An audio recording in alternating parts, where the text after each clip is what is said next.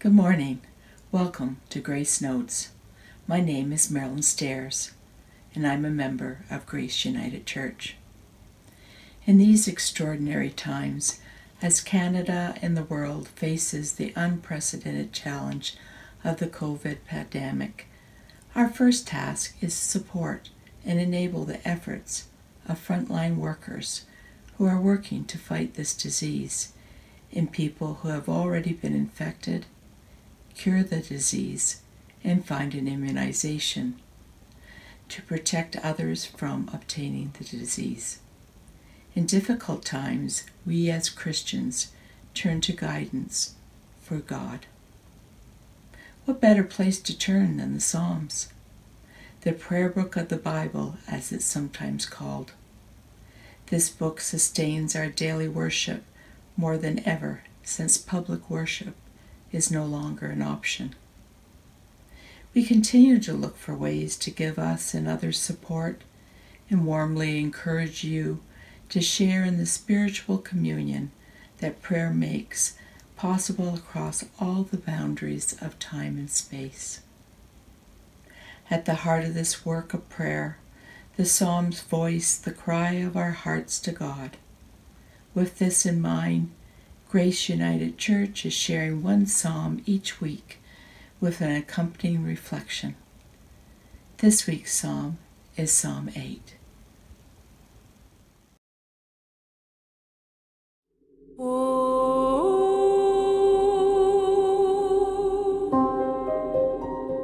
Lord, our Lord, how majestic is your name in all the earth. You have set your glory in the heavens. Through the praise of children and infants, you have established a stronghold against your enemies, to silence the foe and the avenger. When I consider your heavens, the work of your fingers, the moon and the stars, which you have set in place. What is mankind that you are mindful of them? Human beings that you care for them. You have made them a little lower than the angels and crowned them with glory and honor. You made them rulers over the works of your hands. You put everything under their feet, all flocks and herds, and the animals of the wild, the birds in the sky, and the fish in the sea, all that swim the paths of the seas. Lord, our Lord, how majestic is your name in all the earth.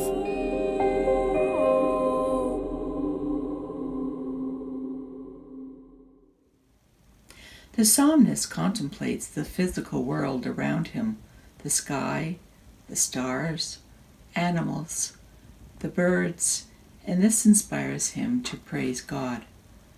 With so much illness in the world today, we are saddened, scared, and uncertain of our future. We wonder what life will be like for us at the end of this pandemic journey. Let's take time from our day to go outside and look at the world around us. We can think about the Psalm 8 verses. In verse 1, it confirms that only God has true glory, and He has it because He is good, and it shines brighter than the sun from inside of Him.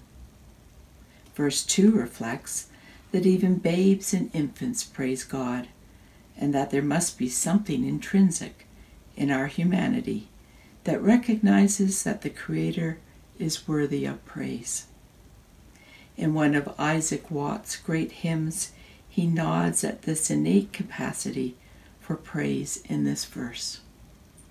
People and realms of every tongue dwell on His love with sweetest song, and infant voices shall proclaim their early blessings on His name. The night sky is so big, and we are so small. Can God really see and care for us? Yes, He does, and He remembers us and visits us. This happens when Jesus came to earth. Why did He come? Verses 5 to 8 reveal this answer. This is the purpose of God for men and women. The New Testament of the Bible repeats Psalm 8, verse 5. It translates that God is an angel, and that humans were made a little lower than an angel, and we were made for the purpose of looking after God's creation. But man was not doing what he was made to do. Only Jesus was doing it. One day Christians will be with Jesus, and then they will rule everything much better than we are presently doing.